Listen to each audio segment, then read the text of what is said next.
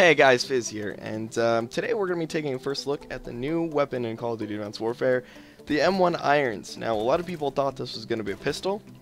It is not a pistol. It is not even a secondary at all. It's a primary. It's in the specials category, same as the MGL or the Riot Shield. But it's actually quite strong for what it is. It's a 2 to 3 shot kill, dropping off to 3 to distance. It's got some pretty good range though. I don't know the exact ranges on it, but it doesn't feel bad. Like, I feel like I can still get 2-shot kills at a pretty good distance. You'll see me getting quite a few from long range in this gameplay here. But it's pretty strong. It actually shoots really fast. I don't think there's any delay really between shooting. It doesn't feel like there is, even though it is a single action revolver where you have to clock the hammer back every time, like the Magnum from Ghosts. But it doesn't feel like there's any delay. Like, I feel like I can pull the trigger as many times as I want, and I will fire a round. It's nice. I'm stumbling over my words here, but it's just because I'm trying to think of stuff to say about this gun. It's weird. It is really weird. It is an old school revolver in a game that takes place in 2064, and it's just weird. But it's not a bad gun. If it was a secondary. If it was a secondary, it would be the best secondary in the game, hands down. That's actually what I think they should do. I think they should just nerf it a little bit, make it not as strong, and then make it a pistol. Like that would be pretty good. Because right now, if it were a pistol, it would be overpowered as crap.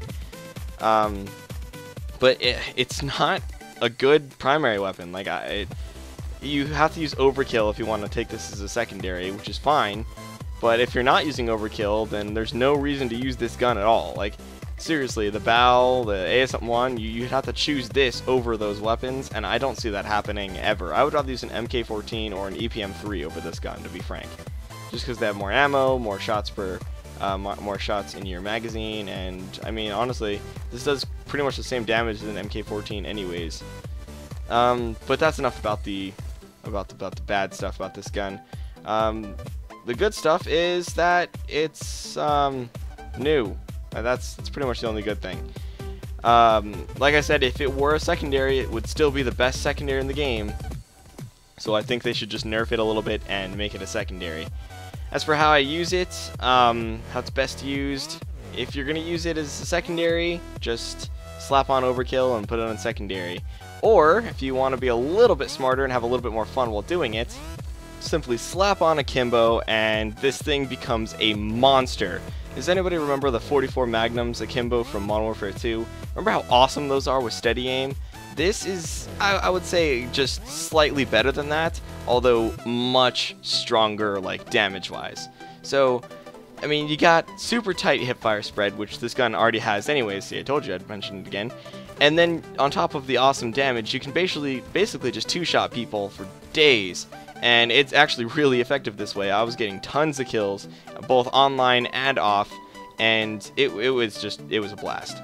So I highly recommend, if you're going to use this gun, use it with akimbo and not with if you're going to use this gun, use it akimbo, because it's not as good without it. And there's actually a variant of this gun that comes with akimbo as a included attachment. And so if you ever get that variant, use it, keep it. It's gonna be awesome, because this gun, the best way to use this gun is with akimbo, and I stand by that wholeheartedly. It's really, really good this way. So, overall though, I'm not really impressed with this gun. I think Sledgehammer needs to make lots of tweaks to make it a viable source, a viable gun to use in the game. And honestly, I really think making it a primary weapon was one of the stupidest things they could have done. So, if you enjoyed this video, like, comment, and subscribe. Comment down below how you feel about the M1 Irons, and I'll see you in the next video. Stay classy, guys.